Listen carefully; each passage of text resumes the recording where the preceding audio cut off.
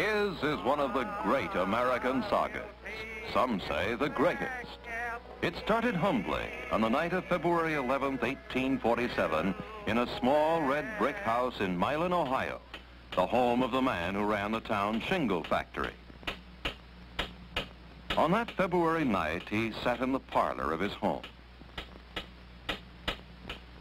In the bedroom, his wife lay awaiting the birth of her 7th child.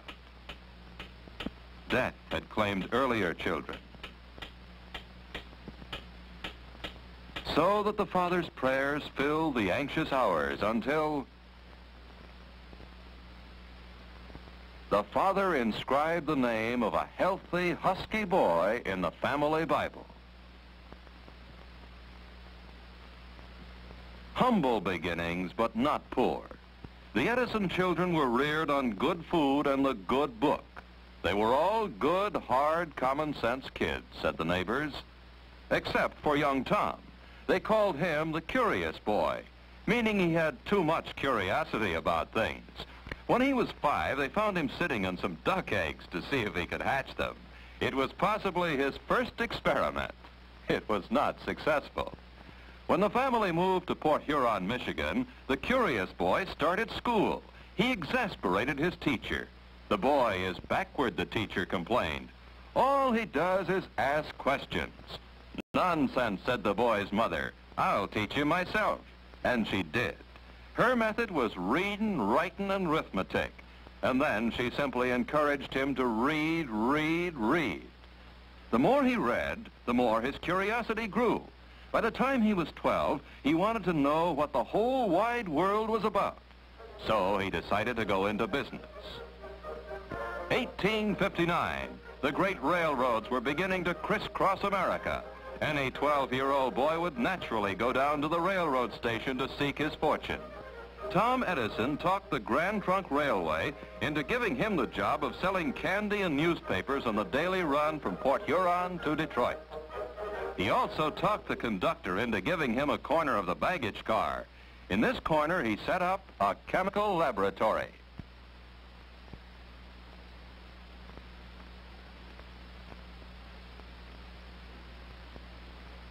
His curiosity didn't stop at chemistry. He got interested in printing when he was 14. So he set up his own printing press and started the first newspaper ever published on a railroad train, anytime, anywhere. The Weekly Herald, published by A for Al, as he was called, Edison, was only a single sheet affair, but he crammed it with general information and gossip. Local and international news. Business facts and figures.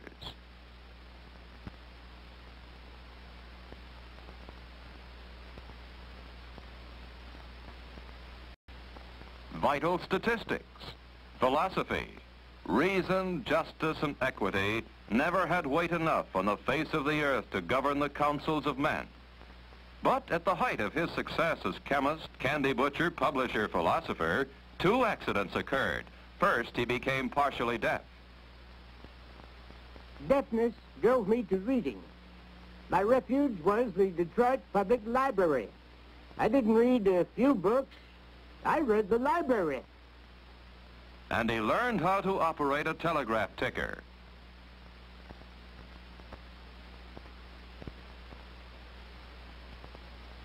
The second accident occurred when one day his chemical jars broke open and set fire to the baggage car.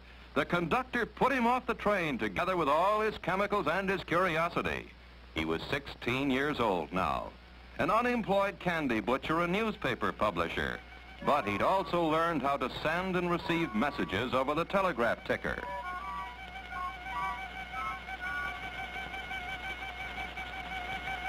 In 1864, he became a wandering telegraph operator, the fastest operator that ever came down the pike, also the most restless. Couldn't stay in one place for long. For 4 years, he ticked his way across the country, a kind of long-haired hobo, always tinkering with wires and things, but gathering no moss, making no money. No matter what I may do, I reap nothing but trouble and the blues. It is all I can do to keep the wolf from the door. But he was working harder than he was worrying, and he invented the universal stock ticker, his first major invention. Western Union paid him $40,000 for it. He took the money and invested in a dream. All during the hobo years, he had dreamed of building a laboratory. And finally, in 1876, he settled in the little town of Menlo Park, New Jersey. To his home there, he took his young bride, Mary Stillwell Edison. Close by the house, the main laboratory building was connected to the outside world by telegraph wires.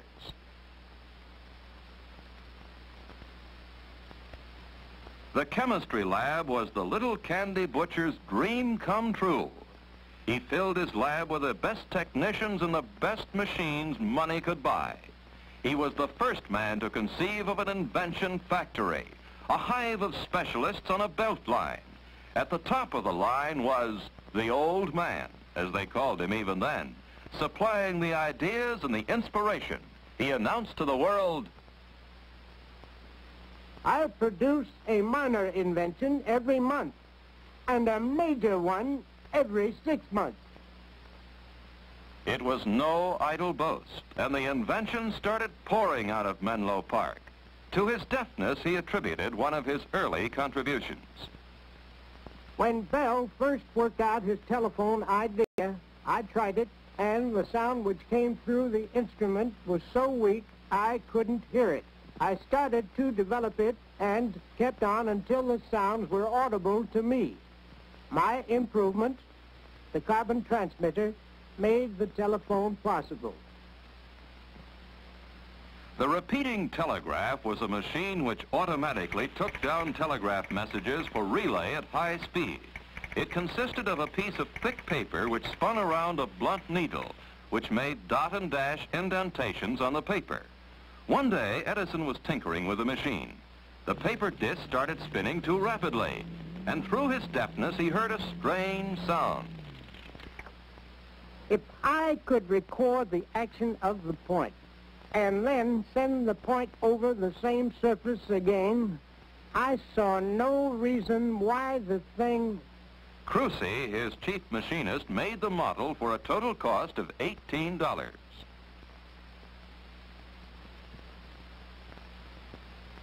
A group of assistants gathered around the old man's desk. None of them knew what the fantastic-looking thing was supposed to do. They stood silently while Edison took a piece of tinfoil, inserted a mouthpiece on the contraption, and then, to everyone's astonishment, started reciting these momentous words. Mary had a little lamb, its fleece was white as snow, and everywhere that Mary went, the lamb was sure to go. I made a bet of 15 cigars that the machine would talk back to me.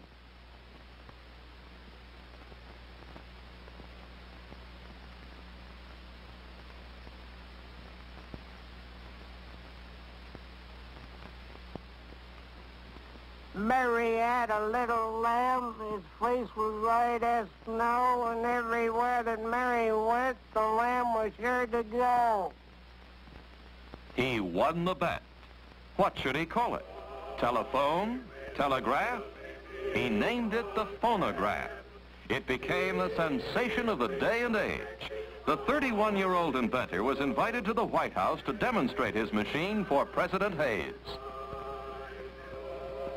Never in the whole history of science and invention had there been anything like this, a machine that talked, and the world clamored to listen to it. In restaurants and saloons and penny arcades, the first jukeboxes were installed, and while the words and music poured into every ear, the name of Edison was on every tongue.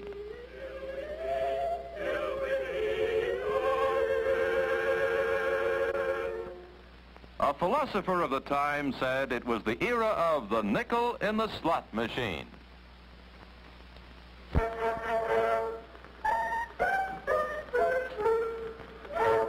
Every Saturday, Willie got his pay, then he'd call for Nell. It was was always Mr. Edison's own favorite invention.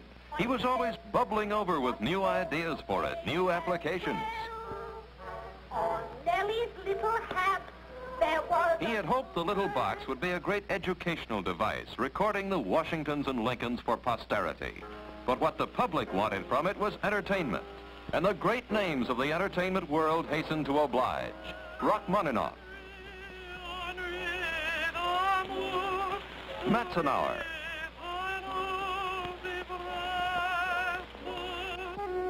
Albert Spaulding,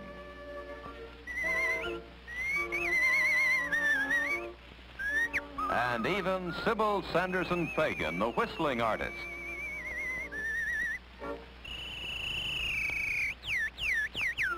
And as the years went by, they trooped in and out of Edison's recording rooms.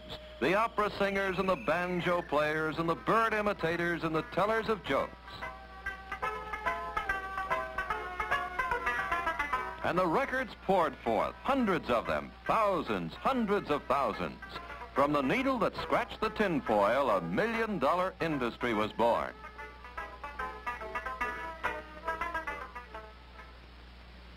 Shortly after the world had seen the wizardry of the invention of the phonograph, the Wizard of Menlo Park started a fresh notebook. It was the first of many on a new subject. The object of this invention is to devise an electric lamp, which shall admit of being worked in great numbers on one electrical circuit. The invention of the phonograph had been all Edison, but when he turned his luminous curiosity on the problem of making an electric light, he was moving into a field where many others were working. The first thing Edison did was to learn everything he could about the subject. He came to the crux of the problem. 1. If you heat certain materials by electricity, they give off light. 2. If you heat these materials in a vacuum, they last much longer. So he told his glass blowers in the invention factory to make him some glass bulbs. This would be his vacuum, in which he would heat something by electricity. Heat what? What would glow with a light that was continuous and bright and easy on the eyes? Now the laboratory became his home. Day, night, time itself meant nothing to him. He tried everything in the search for the proper thing to heat in the vacuum. After trying metals, he started on the world of organic matter. Anything, everything within reach. Human hair, wood, leather, macaroni. Now we know another thing that won't work. That's progress. Finally, one day he took a piece of common cotton thread and placed it in a crucible and baked it in a furnace. Out of the furnace came a thin thread of pure carbon. He attached this filament to electric wires inside the bulb. He pumped the air out of the bulb. He turned on the electric current. This was the light he wanted, but how long would it last? Edison and his assistants gathered around for the famous death watch of October 19, 1879. They watched the lamp for 10 hours. Give it more juice. 20 hours. More juice. 30. For 2 days and 2 nights, the lamp burned. Now I knew we had it. He invited the world, a world still lit by candles and gaslight, to come to Menlo Park to see. They came. On New Year's Eve, 1879, they came by the trainload and they saw.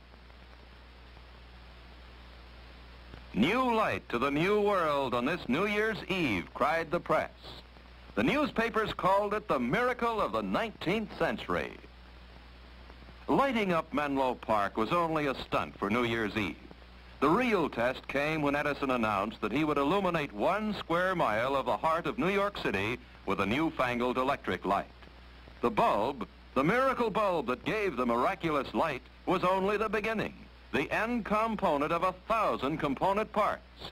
You need rheostats and generators and meters and fuses and sockets and switches and conductors to make it work.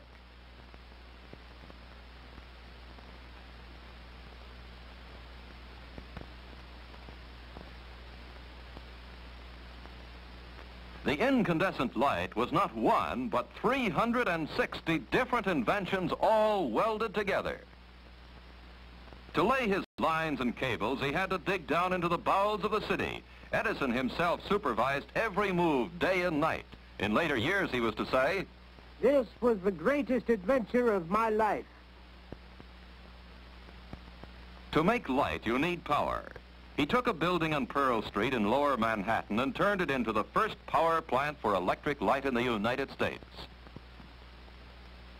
It started with coal furnaces in the basement. The coal made steam.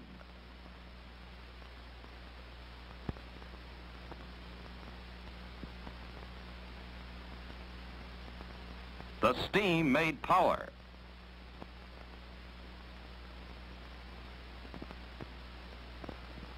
The power turned the generators.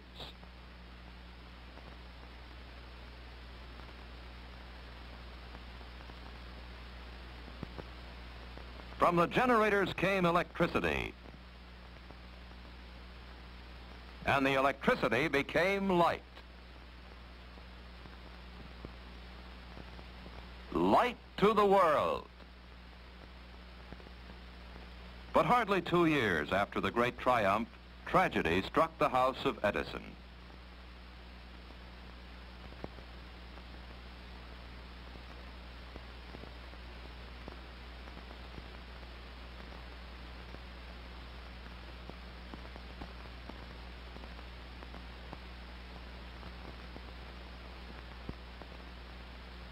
He tried to lose himself in work, but to the great giver of light, Menlo Park was full of shadows now. He had to move away from the place where he had lived for 8 happy years. 2 years after Mary Edison died, he found a haven in West Orange, New Jersey, in the lordly house called Glenmount. In the year 1886, he was 39 years old when he married Nina Miller, herself the daughter of an inventor.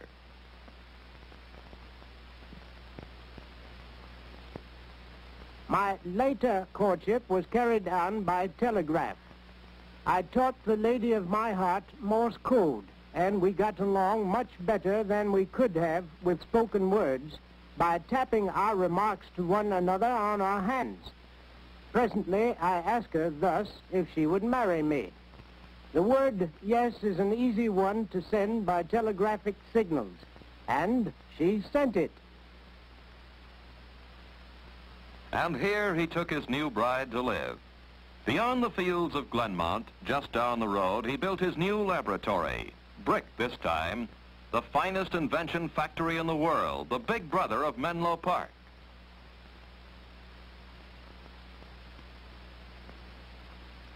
The nerve center of the compound was the old man's roll-top desk in an office that was 2 stories high, crammed with 10,000 scientific volumes. It was his combination office, laboratory, studio, library, and bedroom. On a small cot, he took his famous cat naps. I never found need of more than 4 or 5 hours sleep in the 24. People talk of loss of sleep as a calamity. They better call it loss of time, vitality, opportunity.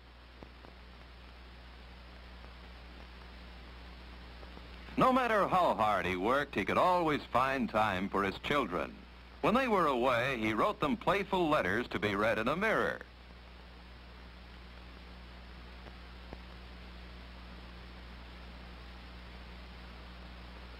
On one of their toys, the wheel of light now caught his fancy.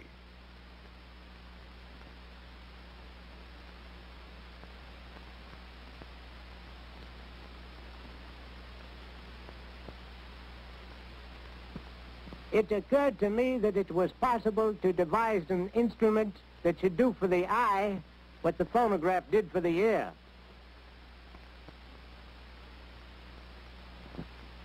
His first idea was to put a continuous line of tiny photographs on a cylindrical shell, just like a photograph record, then to rotate the shell and let the eyes look at the photographs through a magnifying glass. It didn't work well enough to suit Edison.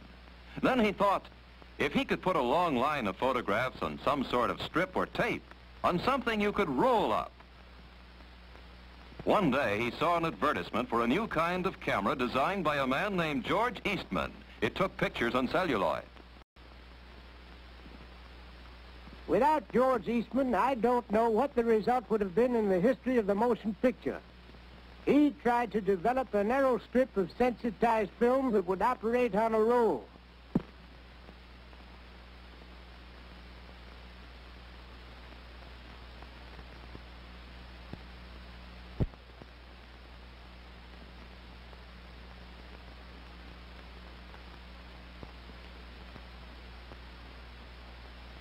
Observe, says the legend, that each picture has a slight change of position as it passes the point of vision. The rapid photograph of these different stages of movement upon a long strip of light-sensitive film creates the illusionary spectacle of movable figures.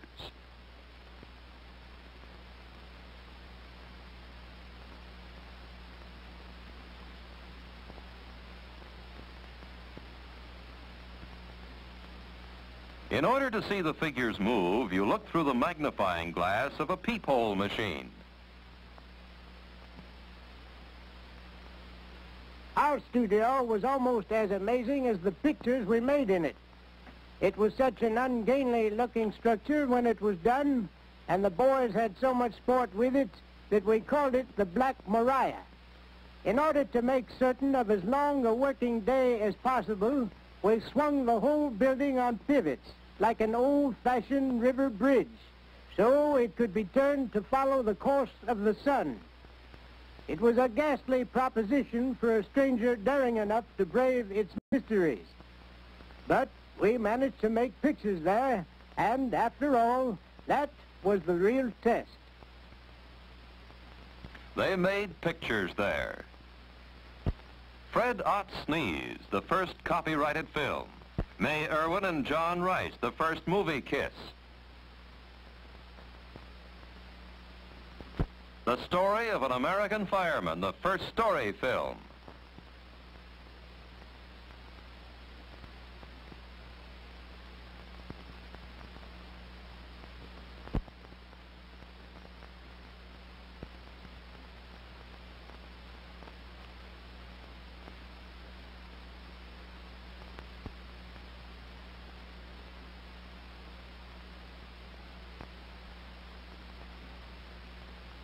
Did you know that one of my first thoughts for the motion picture was to combine it with the phonograph? My plan was to synchronize the camera and phonograph so as to record sounds when the pictures were made and reproduce the two in harmony. Talking pictures.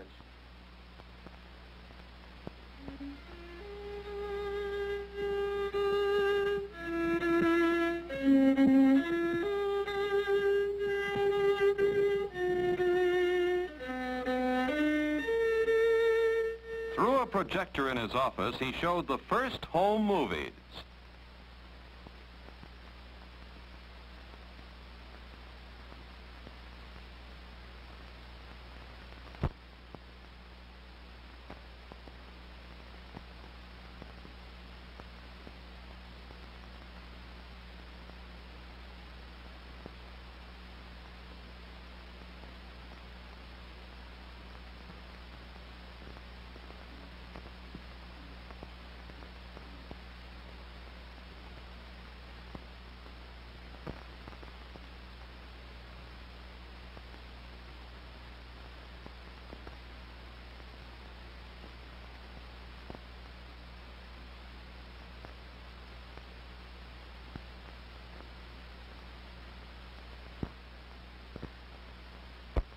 The camera followed on one of his camping trips with his good friends Henry Ford, Harvey Firestone, and the naturalist John Burroughs.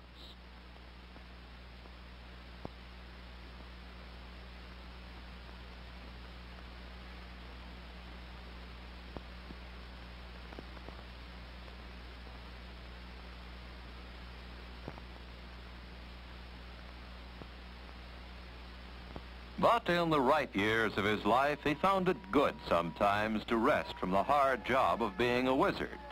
At his winter home in Fort Myers, Florida, his family and friends would gather round. What do I think of Einstein's theory? I don't think anything of it, because I don't understand it.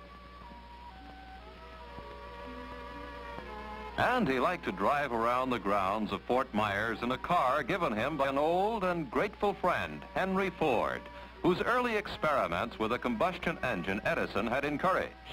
And he liked to sit and look at nature.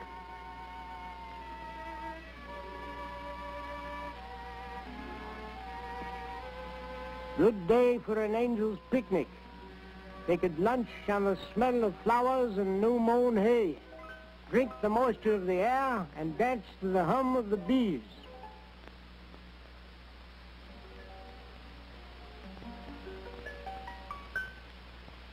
But even in Fort Myers, he couldn't sit still for very long. Close by his home, he built a small laboratory. His friends Ford and Firestone had presented him with a great challenge. Could he find a domestic source of natural rubber?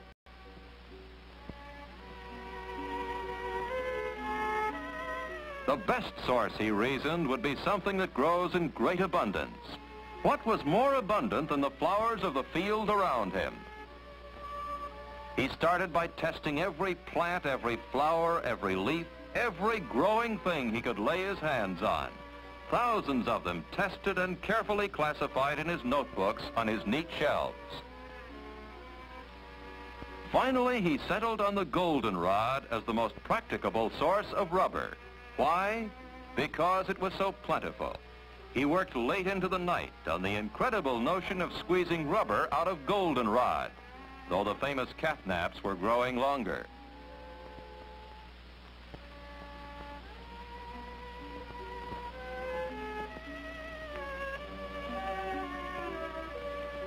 He didn't give up until, out of the lowly goldenrod, he actually produced his last legacy to humanity. His desk at the West Orange Laboratory is, as he left it, crammed full of innumerable projects, improvements on the old inventions, plans for many, many new inventions, telephone, telegraph, dynamo. He had taken out the incredible number of 1,097 patents in his 84 years of life, and still he could envision with youthful fervor. When I look around at the resources of the electrical field today, I feel I would be glad to begin again my work as an electrician and inventor.